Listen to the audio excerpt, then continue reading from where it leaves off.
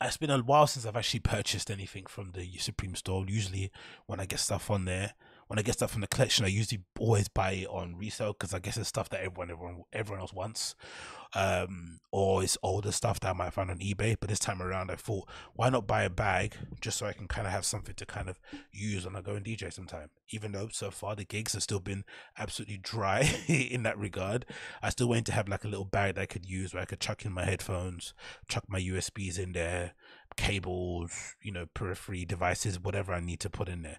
And I've mentioned it before, I think on the pod, that Pata bag that they have, right? Remember, I think I mentioned it before, the Pata DJ bag. I think they've got a new one now. They've had one in grey. They had one in black sorry before, but now they've got one in grey. Oh, I might have to get this actually. It's still in stock. Nice to see.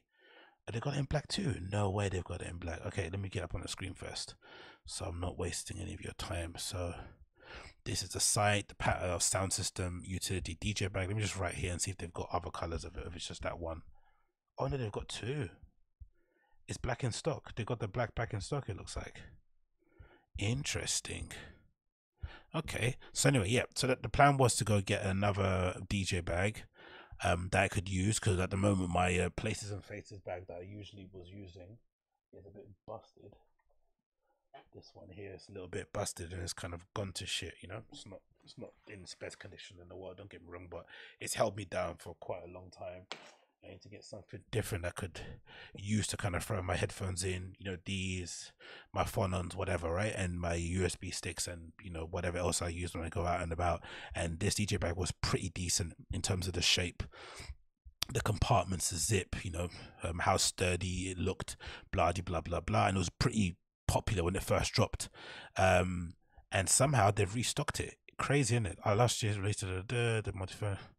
Okay, cool. So I guess they restocked it, or maybe they found some lying around, or maybe they remade it. I'm not too sure, because I did remember they made this one, which is the update to it, and it felt like to me that they updated some bits and pieces on it. Or am I mistaken? Maybe they did, maybe they did. I'm not too sure. But anyway, regardless, the grey and they've got two. They've got like a classic sort of head porter colorway combo one with the grey with the orange on the inside. Maybe you would say it's an MA1, I'm not too sure. But yeah, that's a pretty decent DJ bag, right? That's what I wanted to get. So I'll probably end up still getting it. But for the time being, I thought, let me know. I know, sorry, sample what Supreme has to sell. And I decided to get one. It's like a mini side bag, but unfortunately it's too small for my headphones. I'll just have to use it as a normal bag, but it's this one here. It comes with a free water bottle that I've got over there somewhere, little Nagligin, whatever, plastic. So it's pretty decent value. You get a decent little side bag like that, and you get a free little water bag with it. So it's not too shabby in it, right? As you can see there, it's not too shabby, but unfortunately, the main compartments and whatnot, they're just too small to fit in a pair of headphones or whatnot. Do you know what I mean? It's obviously enough to fit in, a couple of baggies of ket or whatnot, whatever else you want to put in there, a flip knife, some lip gloss, some nail polish, or your pearl necklace, or whatever the kids wear nowadays. That's all going to fit in there. But in terms of actually having a pair of headphones and whatnot, it's not going to fit. But it's a good reminder to see how well made these bags are that they put together, man. Obviously Cordura and stuff, but the Supreme bags are really well made. Like, this is a very well constructed bag, like pretty good, sturdy as hell. Like, this is one of the things that I always keep an eye on whenever I'm like scooping for stuff on like Yahoo auctions for like old Supreme stuff. I'm always looking at the bags, always the old bags, especially the ones I like, from like 2015, and before that those bags are like some of the best bags. Honestly, the quality is great. Like, even if it's got like 7 owners, like, it's legitimately bulletproof. I've had pretty decent ones I've still kept for a long time that really have kind of served me well over the years. So yeah, just a shame it's too small though at the moment, this one I've got here at the moment. So I'm gonna have to probably get the messenger bag that they have listed, I think, on the site. Maybe that might have to be the one that I get. Maybe it's a messenger bag I think I might have to end up getting. But yeah, this is I'll show you on the screen, but this is the one I got, this side bag, right? As you can see, it comes with a little free bottle if you want to use that. But I've got my own. I just took that one out. It's a bit lame having a bottle that, it's already lame as it is carrying a Supreme bag, with the logo and stuff on it. You know, it's a bit cringe. So having the bottle that you're flipping sucking on with your Supreme hat on as well, with your little Matthew Williams swoosh necklace on, you just like an absolute done. I would have done that when I was 18. I've been feeling, you know, my best self, but nowadays, nope. So most likely I have to get another one, which will end up being, if I'm not mistaken, it will end up being one of those. It might be the small messenger bag, but you know, for the bags so far, the bags are amazing in this collection. So good. The backpack is flipping brilliant. Of course, the backpack in grey. The duffel bag's better as well. So you know, it might be a thing of where I just get all of them. But the next one might have to be to be like a DJ bag thing. It might have to be this little small messenger bag. I think that will fit because I'm pretty sure this is a lot more. What's the actual milliliters of this? The one that I've actually got. It's meant to be 2.5 liters. So let's check that. So that small messenger bag, which I might get in the same color. What color do you think I should get it in? Let's say I got it in the same color. What how many liters is that? Okay, yeah, 9. So yeah, this would be way more, this would be more than enough to fit my headphones and whatnot in it. The little messenger bag to put all my things in and whatnot. I think it's got a little velcro strap on the back as well, so a little velcro pocket at the back as well to put extra things in. But yeah, that should be more than enough to fit everything in. So it'll be a combination of this. Probably maybe I'll get another grey, or should I get a grey or brown? I don't know, maybe I'll get in a grey or swap it around. Not too sure. Don't want to get in a black, of course, because that's boring. And then of course maybe change it and get that. Yeah, so if I get a grey in that Patta utility bag for the headphones, maybe I'll get that in the brown just to match this. But yeah, that's basically what I got. And then the other thing I got from Supreme was the photo tee, of course, you know. Where is it? Yeah, 1 second.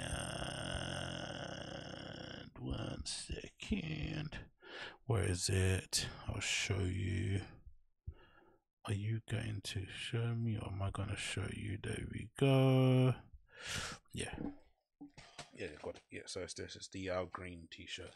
That's what I got as well. So that one, but you know, that'll probably wait until the summer to get that out. And in general, you know, I'm not a guy that kind of wears my stuff straight away. I buy loads of stuff and just leave it in the flipping cupboard in its flipping packaging until it needs to be actually worn out or whatnot. But yeah, our green t-shirt as well. That's what I caught. But that's about it, really, isn't it? Our green little side bag. They sent this as well, which is quite cool. Do you remember this when you were younger? It's these little sweets, these little necklace things that we used to have back in the day. You'd have them. I remember I used to have them as bracelets, or sometimes if you were a real FAG and you were really GAY for the girl that you loved, or you were really GAY for that girl, you would give her one of these bracelets or necklaces as like a form of relationship, you know, love, you know, adoration, whatever it may be. Bracelets. I wonder if girls thought that was creepy back in the day, guys passing them cards of like, do you like me, yes or no, and sending them roses. Or do you remember back in school we used to have this thing where we'd have like a section in our school newspaper or magazine, I forgot, or it's like a gazette, I don't know what it was, like a little thing they used to give to a school. I know that sounds like I went to a posh school, but I didn't. You know, a school in the hood. It wasn't anything posh at all.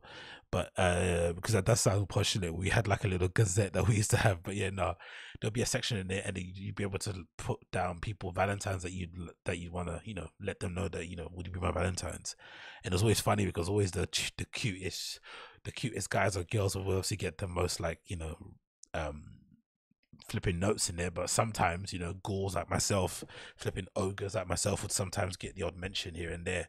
But then if you were really trying to be a scrappy guy, you just go out and buy, you know, whoever you'd liked one of these little bracelets and hand it to them or whatnot. You know what I mean? It's just a little funny thing. But yeah, this brings back some big memories.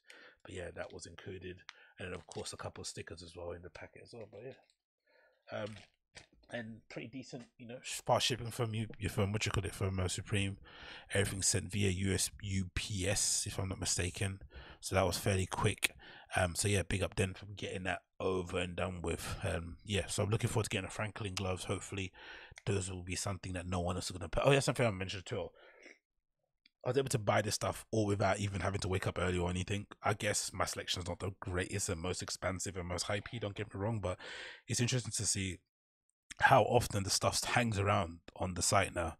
I know maybe because they've got different locations now and they're probably having to make more of their products to fulfill these different locations. I would imagine, even even though James J.B. back in the day was ridiculously well known for being super tight about how much they produce and how much they make, with the investment, you're just gonna have to give up something. You're gonna have to give up the reins of something, and they're expanding all the time. They've got new stores opening up all over the place. They probably got more planning to be open soon. They're making big hires, like collaborations coming out of their ass. Like they're gonna have to be producing more, and I think that's why you can go online now and buy stuff without having to like wait, or having to wake up at like 7 in the morning, or I don't know, whatever else we have to do back in the day. You have different tabs open, refreshing stuff, buying stuff on your phone. Like you could just buy it quite easily if you need. But I'm sure some of the normal classic shit like the Camp Cats with the box logo hoodies, t-shirts, collaboration stuff, North Faces, that'll always sell out quickly. But you could probably still buy a lot of it without needing a bot. You can probably, if you've got a decent internet connection and when stuff drops, usually you'd be fine. I know nowadays they don't do those. Back in the day, you could cheat it because you could just use the same product description or URL they'd use on the. You remember that thing? That was a little hack on Supreme. You could basically use, I think, the URL of, or yeah, whatever the item was listed at in this preview. You could paste that in, and then when it dropped, it could you could basically put an alert on your Chrome that could let you know when it dropped or something. Something along the lines. I'm not sure if I'm explaining it well, but nowadays, if I'm not mistaken, it's a bit harder because the URLs are just random letters. It's not something you could easily sort of like hack and figure out. But yeah, still decent buying experience. It's still weird though, because even though I've kind of grown over, I've kind of not grown out of the brand, but I buy loads of other stuff now, but still, because Supreme was my first Supreme, the hundreds, Stussy, what I can think of, Supreme hundreds, Stussy, maybe even Obey, I would say, as in yeah, no, let's say my first introduction to actual streetwear was like Supreme, the hundreds, Obey, Stussy, Fresh Jive, Mighty Healthy, and Diamond and Co. Supply. Yeah, Diamond Supply and Co. Like those 6, 7 brands were legitimately my introduction to streetwear. They kind of, informed all of my interest at that early age and kind of opened a whole new world to me and exposed me to all the different people. I traveled the world off that. Like, it's really, I owe a lot to streetwear. That's why I fiercely defend it, which is why it's funny, even now, my grown age, I still get excited when stuff like this drops or comes in. You know what I mean? When I put an order through, I get an update when it's coming. Like, it still feels you a little butterfly. It's like, oh my God, I can't believe it's coming. It's coming. It's coming. It's a bit GAY, but I love it. I love it still. Cannot lie.